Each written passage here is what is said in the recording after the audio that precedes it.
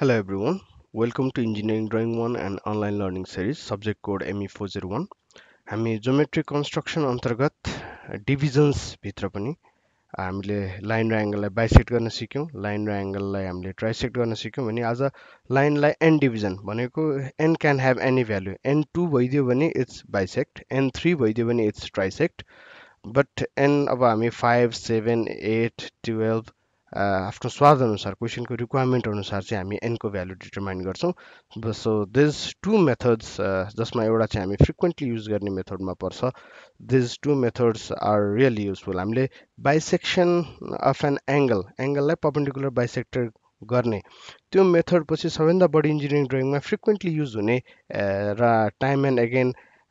पछि पछिल्ला स्टेजहरुमा चाहिँ एन डिभिजन गर्ने मात्र भनेर will processed with our process त्यतिखेर यदि कन्फ्युजन भयो भने भाइ बहिनीहरूले आउनुपर्ने भिडियो यही हो so let's processed with line and division अब यसको लागि सबैभन्दा सुरुमा हामीले आफ्नो ड्रइङ स्पेसको जुन म्यानेजमेन्ट छ त्यो हिसाबले हेर्दाखेरि हामीले फर्स्टमा बाइसेक्ट लाइन एन्ड एंगललाई गरिसक्यौं त्यसपछि ट्राइसेक्ट लाइन एन्ड एंगललाई गरिसक्यौं भने यहाँ रहेको लाइनलाई पनि दुईटा बक्समा डिभाइड गरेर एउटा मेथडले हामी यहाँनेरि बनाउन सक्छौं भने अर्को मेथडले we can make it right over here है अटुन्जेलसम्म हामी यसरी स्पेस म्यानेज गर्न सक्छौं सुरुको सिट्समा मात्र हामी यसरी डिस्कस गरिरहेका छौं एक्जाम पोइन्ट अफ भ्यूले अथवा आफ्नो ट्युटोरियल फलो गर्दाखेरि you can manage your space as per your own will so let's start with an division of a line सबैभन्दा सुरुमा हामीलाई एउटा लाइन हुनु पर्यो जसलाई चाहिँ एन डिभिजन गर्नुपर्ने छ so this can have any length यसलाई यल लेन्थ भनेर मानौं सो अहिलेको लागि अर्को लाइन हामी बनाउँछौं preferred at an acute angle है यो एक्युट एंगलै हुनुपर्छ भन्ने कम्पलसरी होइन this is not a compulsion तर एक्युट एंगल भयो भने हाम्रो एडभान्टेजहरु देखिन्छ will discuss that in a moment so acute एंगलमा अहिले मैले एउटा लाइन ड्रा गरेँ र त्यो लाइनमा चाहिँ I will have known division है नोन सेगमेन्ट चाहिँ मैले त्यहाँनेरि बनाउँछु सो मलाई यो लाइनलाई चाहिँ अहिलेको लागि I am keeping an as 5 मलाई 5 डिभिजन गर्नुपर्ने थियो सो यो एललाई 5 डिभिजन गर्दाखेरि कति भ्यालु आउँछ त्यो डेसिमलमा हुन सक्छ मेरो स्केलले मेजर गर्न नसक्ने हुन सक्छ so acute एंगलमा I can have another dimensions हैन अब कहीं टेन्डेन्सी के छ भन्दाखेरि स्केल त्यहाँ राखेर 10 mm को 5 वटा टुक्रा लिदिने भनिन्छ I personally don't prefer that है किन भन्छु भने मैले मेजर गरेको 10 mm मा पनि त अलिकति तलमाथि पर्न सक्छ इररहरु हुन सक्छ so what I personally want is यो कम्पासमा एउटा कुनै पनि सेगमेन्ट लिऊ एक्ज्याक्टली 10 12 15 नै हुनुपर्छ भन्ने छैन कम्पासलाई एउटा र्यान्डम सेगमेन्टमा लिऊ तर अब त्यो कम्पासलाई अब चेन्ज नगरौँ चेन्ज नगरिकन यो पोइन्टमा बसेर we can have simply cut it हैन कम्पासमा आर्क लिएर जतिसुकैको आर्क होस् मलाई 5 वटा डिभिजन चाहिएको छ भने त्यो लाइनलाई मैले 5 चोटी क्रस गरेँ कहिलेकाहीँ लाइन पुग्दैन थप्नु पर्ने हुन सक्छ यो भनेको त्यो स्पेसिफिक प्रब्लममा आउने केसेसहरु हुन् but I have divided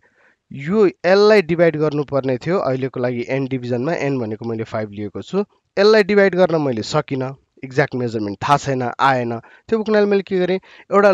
known line सेगमेन्टलाई चाहिँ 5 डिभिजनमा मैले डिभाइड गर्दिएँ हैन यो त जे पनि हुन सक्छ जस्तो पनि हुन सक्छ सो त्यसपछिको स्टेजमा मैले के गर्दै I join the in point यो इन पोइन्टलाई यो इन पोइन्टसँग म सिम्पली जोइन गर्दिन्छु सो यो जोइन गरिसकेपछि भाइ बहिनीहरुलाई प्यारलल लाइन कसरी ड्रा गर्ने भनेर सिकाइसकेको छ दुईटा सेट स्क्वायर राखेर स्लाइड गराएर अथवा ड्राफ्टरको केसमा छ भने चाहिँ एलाइन गराएर so what I will do is I will repeat that same process र यही अहिले भर्खर बनेको लाइनसँग प्यारलल हुने गरी I will drop lines from these newer points हैन सो अरु पोइन्ट्सबाट पनि त्यहीसँग प्यारलल हुने गरी चाहिँ मैले लाइन्सहरु ड्रप गर्दिएँ भने अब के भइरहेको छ नाउ यो डिभाइडेड थियो एन डिभिजनमा इक्वल यो भयो है किन भन्छु भने अब if you look into theory behind it हामीले ल अफ सिमिलर ट्रायंगल पढेका छौं यो कमन एंगल हो यो लाइनहरु प्यारलल छ भने this line is equals to this line sorry this angle is equals to this angle यो एंगल जस्तो माथिपट्टिको एंगल सबै थीटा भनेको छ भने एभ्री एंगल इज थीटा हैन र तलपट्टिको यदि बीटा भनेको छु भने it can have any values है it will be beta all along so यो ट्रायंगललाई हेरौं यो ट्रायंगललाई हेरौं यो ट्रायंगललाई हेरौं सबै सिमिलर ट्रायङ्गल छ, किन भन्दा तिनटै एङ्गल चाहिँ एकअर्कासँग इक्वल छ होइन। सो त्यो भइसकेपछि यदि एङ्गल इक्वल छ भने साइड पनि केमा जान्छ, रेसियोमा जान्छ। We have known that from our school geometry. अब रेसियोमा जाँदाखेरि हेर त, यो पोर्सन इज इक्वल्स टु यो पोर्सन रहेको छ भने होइन, यो एक भाग हुँदाखेरि यहाँदेखि यहाँसम्म कति भयो त, यो ठुलो ट्रायङ्गलको लागि त 2 भाग भयो। सो त्यो त एक्ज्याक्टली मैले कम्पासले नै काटेर चाहिँ कन्फर्म गरेको। आई क्यान ग्यारेन्टी इट, एउटा पोर्सन 1 छ भने दुईटा जोड्दाखेरि 2 हुन्छ। आई क्यान ग्यारेन्टी इट भने त्यही अब ल अफ सिमिलर ट्रायङ्गलले के भन्छ भन्दाखेरि यो पनि अटोमेटिकल्ली यदि यो 1 को 2 भएको छ भने यहाँ पनि 1 को 2 भइसक्यो भन्छ। सो त्यसै गरी 1 को 3 हुँदाखेरि यो पनि बराबर हुनु पर्यो, 1 को 4 हुँदाखेरि यो पनि बराबर हुनु पर्यो, 1 को 5 हुँदाखेरि यो पनि बराबर हुनु पर्यो। So that's how we have got. तल एल सेगमेन्ट थियो भने अब मेरो एल सेगमेन्ट चाहिँ के भयो, L by 5 L by 5 L by 5 भनेर इक्वल डिभिजनमा चाहिँ मैले एक्वायर गरेँ। अनि यो अब अन्नेसरी एक्स्ट्रा डाइमेन्सनलाई मैले वान सेकेन्ड के गरिदिएँ, हटाइदिएँ। यो केसमा चाहिँ मैले 5 गरेको हो। 5 एनले यहाँनिर 5 को सट्टामा यदि 7 लिएर इन पोइन्टलाई जोइन गरेर ड्रप गरेको हो भने पनि this will be divided into 7, doesn't matter होइन। एन भनेको ठाउँमा जति पनि लिन सकिन्छ। यहाँ एनको सिग्निफिकेन्स भनेको यहाँ कम्पास कतिचोटि चलाउने भन्ने चिज हो। मैले चाहिँ 1 चोटि 2 चोटि 3 चोटि 4 चोटि 5 चोटि कम्पासले चलाएको हुनाले आई गट 5 डिभिजन है। अब लेट्स गो ब्याक टु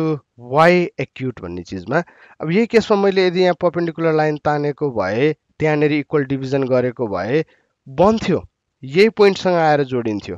है, के पनि फरक पर्दैन थियो। It would have been perfect, ठिक छ। तर हेरौँ त, अघि ड्रइङ यतिमा अटेको थियो, अहिले ड्रइङ यहाँसम्म पुग्नु पर्यो, अलिकति प्रब्लम पर्यो है। अब कहिलेकाहीँ के भयो, अब्टुस एङ्गलमा पनि यहाँनिरबाट बनाउन नि सकिन्छ, नसकिने होइन है। यसलाई इक्वल डिभिजन गरेको छ भने प्यारलल, योसँग प्यारलल हुने लाइन्सहरू यहीँबाट नै पास हुन थाल्छन्। It will give you your solution, solution चाहिँ पाइन्छ। तर के छ, स्पेस चाहिँ अलिकति म्यानेज हुँदैन,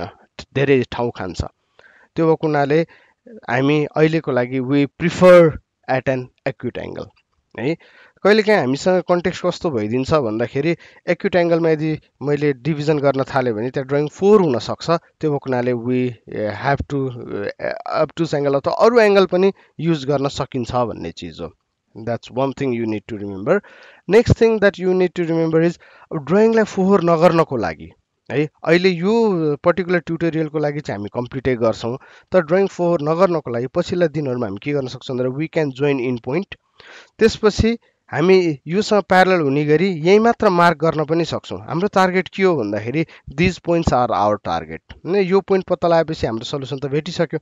भने यो बिचका लाइन्सहरूलाई I think we can omit it है। अहिले चाहिँ हाम्रो टार्गेट भनेको डिभिजन नै कसरी गर्ने सिक्ने भएको हुनाले हामी प्यारललै राखेर प्यारल टु इच अदर भनेर त्यहाँ लेखेर पनि देखाइदिन्छौँ, so that it will be easier for us to skill and understand. तर जस्तो मलाई इलिप्स बनाउने मेथडमा चाहिँ इक्वल डिभिजन चाहिरहेको छ, स्पाइरल बनाउने बेलामा चाहिरहेको छ भने त्यतिखेर मेरो मेजर टार्गेट भनेको इलिप्स र स्पाइरल हो, डिभिजन होइन। इन द्याट कन्टेक्स्ट हामी यो बिचका लाइन्सहरूलाई ओमिट गर्न पनि सक्छौँ। And that's how you divide a line into any number of part है। So this is preferred method, हामीले युज गर्ने, हामीलाई सजिलो हुने मेथड चाहिँ यो हो। तर यो सँगसँगै हामीसँग अर्को पनि एउटा मेथड छ। So let's look into this. Once again we have a line. यो लाइनलाई पनि म 5 सेगमेन्टमा डिभाइड गर्न खोज्दैछु। सो अहिलेको लागि चाहिँ के गर्छु भन्दाखेरि म सुरुमै I will draw a parallel line है। अनि यो प्यारलल लाइनमा वन्स अगेन कतिपयको कन्टेक्स्टमा चाहिँ स्केल राखेर मलाई 5 डिभिजन चाहिएको छ भने 5, 10, 15, 20, 25 गरेर एमएमको डाइमेन्सन लिने पनि चलन छ। तर प्लिज डोन्ट डु द्याट होइन। कम्पासले मेजर गर्न सिकौँ, स्केलले होइन। So what I will do, कम्पासमा एउटा ऱ्यान्डम डिस्टेन्स होइन सानो हुने खालको लिन्छु र यो प्यारलल लाइनमा हामी के गर्छौँ, विल मेक इक्वल डिभिजन है। सो अघि यहाँ बनेको एक्युट एङ्गलमा जसरी डिभाइड गरिएको थियो यहाँ चाहिँ प्यारलल लाइनमा मैले डिभाइड गरेँ है। यदि यो प्यारलल लाइन ठुलो भएको थियो भने चाहिँ यसरी तलतिरपट्टि गएर क्रस हुनसक्छ। अहिलेलाई मैले सानो बनाएको छु। यदि यो कहीँ पनि क्रस नहुने गरी प्यारलली गएछ भने त के भयो, this line is equals to this line, so already it's divided भनेको जस्तो भयो। सो या त लेन्थ ठुलो हुन्छ या त सानो हुन्छ। So in either case it will cross at a point. In पोइन्टले चाहिँ कहीँ न कहीँ गएर क्रस गर्छ नै। So this is why we don't prefer this method. गर्ने चिज त एउटै हो, तर यो कहाँ गएर मिट हुन्छ भन्ने चिजमा मेरो अलिकति कन्ट्रोल हुँदैन होइन कहिलेकाहीँ चाहिँ त्यति धेरै लाइनको डिफ्रेन्स देखिएन भने ड्रइङ स्पेसमा चाहिँ पहाड बन्न सक्छ that's why we don't like this method but we need to learn it so in पोइन्टबाट मैले माथिपट्टि जोइन गरिदिएँ सो यो क्रस सेक्सन जुन पोइन्ट भेटिएको छ एउटा भर्टेक्स त्यसबाट यो तलका सेगमेन्टको पोइन्ट्सहरूमा I will drop line and I will extend those line to the in point है त्यही लाइनलाई चाहिँ म इन पोइन्टसम्म पनि ड्र गर्छु सो दिस टेक पार्ट अब यति भइसकेपछि यो नोन सेगमेन्ट थियो यो चाहिँ मेरो अननोन सेगमेन्ट हो तर अननोन सेगमेन्ट पनि अब के भइसकेको छ it's divided into some division an division अहिलेको लागि चाहिँ हामीले यहाँ 5 लिएका थियौँ सो टोटल लेन्थ यल छ भने now each and every segment is L by 5 once again will get rid of one dimension so that it's complete extra के पनि छैन यसमा minimalistic एप्रोचमा this is L and this is L by 5 अब यहाँ segment लिने बेलामा मैले 4 मात्र लिएको हो भने यो पोर्सन हुँदैन थियो इन पोइन्ट यहाँबाट त यही लाइन हुन्थ्यो अर्को इन पोइन्ट के हुन्थ्यो यहाँनिरबाट यसरी जान्थ्यो मेबी यहाँनिर काट्थ्यो होला त्यहाँबाट ड्रप गरेको लाइन्सहरूले वन्स अगेन यसलाई 4 भागमा डिभाइड गर्थ्यो so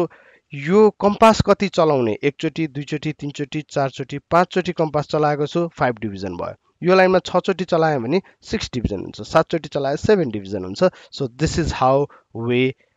divide a line into an equal part here मैले देखाएको दुईटै केसमा चाहिँ n को भ्यालु 5 राखेर गरिएको छ but you can choose what ever value you want so as always for feedbacks and queries you can reach me out to above mentioned addresses thank you and happy learning